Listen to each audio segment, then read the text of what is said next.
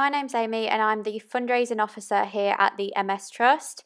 Today I'm joined by Emma in the top left and Helena in the top right to talk about their experience of taking part in the virtual London Marathon 2020. So how was it? When it ended up being a virtual, I think it ended up for me being such a lovely event because I had friends and colleagues run a little bit with me. So I had they were doing things like 5 kilometers with me, but then there were lots of colleagues that had shown up in different places and were cheering on, and people who supported me. What were the advantages of the virtual marathon?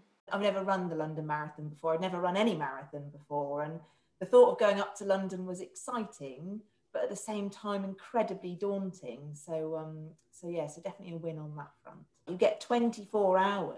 It has to be done on that date, but you get 24 hours to do it. I saw some people that were walking it when I was out. So I saw them at different parts around my town. And you could see other runners coming towards you with their numbers on, and you knew exactly what they were doing, and you could cheer them on and clap them, and they'd do the same to you. And just people who were out and about that day, you didn't know whether they were there for other people, but they would, they'd see you coming and have your name and they'd cheer you along. It was really very special. And it's a benefit that you can set your own route as well. So, if you're not a fan of hills, who is a fan of hills?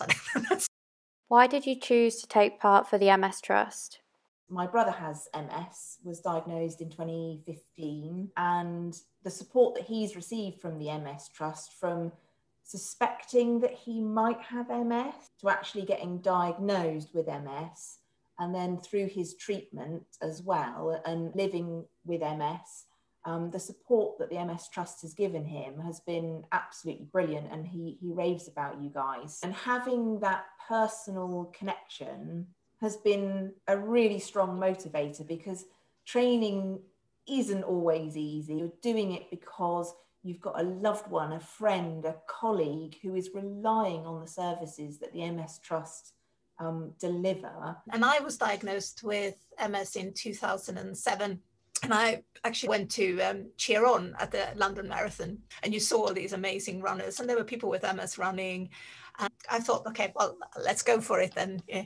And I know, being a person with MS, feel very fortunate that I can actually run a marathon. At the moment, as we're going through COVID-19, the reduction in monies that the charities are able to raise at the moment, simply because of the restrictions, it's even more important, I think, if you can run for a charity and raise that money, then it's vital.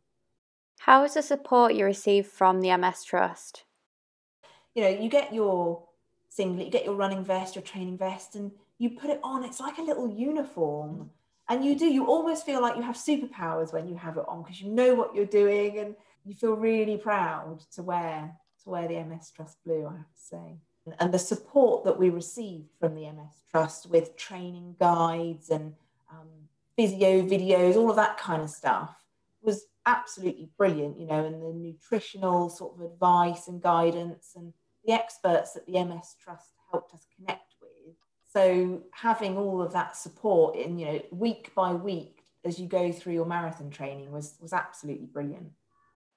Did you still feel like part of the team? I think because we were in sort of online groups as well. I mean, we were active on Instagram and Facebook and Strava and all sorts. You kind of felt you still knew what was going on with the other MS Trust runners. So we were sort of emotional support for each other, and I think it was sort of amazing to have that as well, because somebody was going through all the same kind of feelings as you were doing. Was the fundraising difficult, and do you have any tips?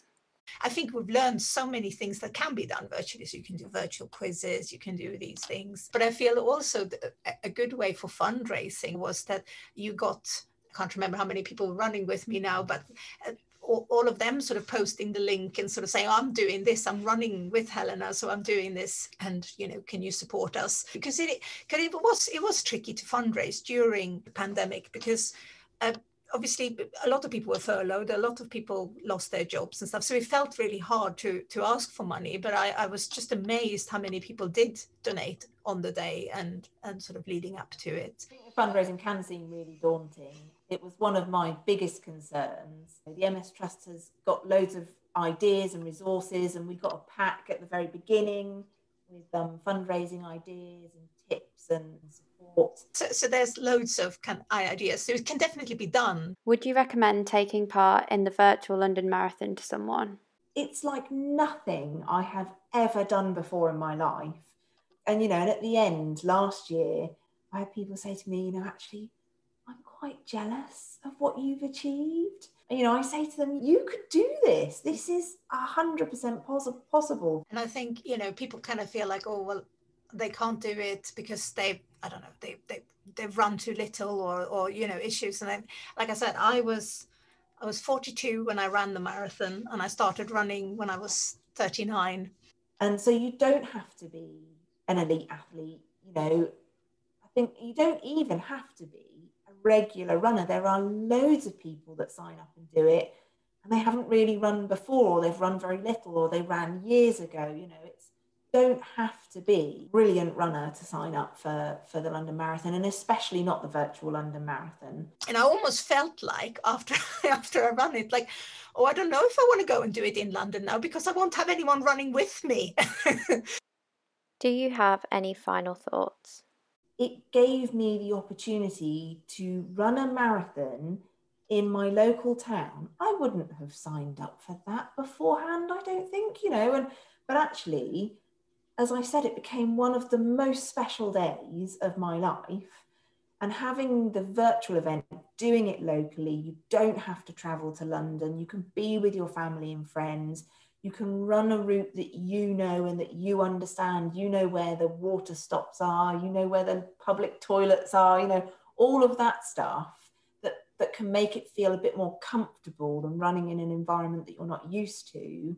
I think that's one of the things that's really special about the virtual London Marathon, is you are fully in control. Yeah, it was it's very inspirational and fun. I think that's important to say. Yes, you feel tired, you feel knackered, you'll ache for a few days afterwards, but it was such a fun day.